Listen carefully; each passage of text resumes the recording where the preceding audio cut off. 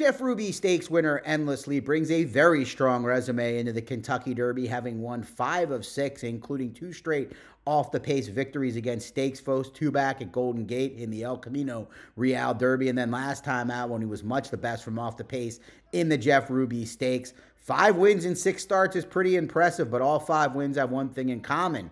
None of them are over dirt, and that is the big question this one needs to answer. Trainer Michael McCarthy has really pulled no punches, stating he thinks this horse is simply better on turf and over the all-weather than he is on dirt, but it seems like the owners want to run, and it's hard to blame him. It is a once-in-a-lifetime potential opportunity in the run for the Roses, but for me, from a betting perspective, very difficult to like a horse coming in with these negative vibes, if you will. Plenty of good vibe horses don't run well in the Derby, but it's rare you see one with poor vibes perform well in the run for the Roses. So we're going to let Endlessly beat us, but expect big things from this one on the turf coming up later this year.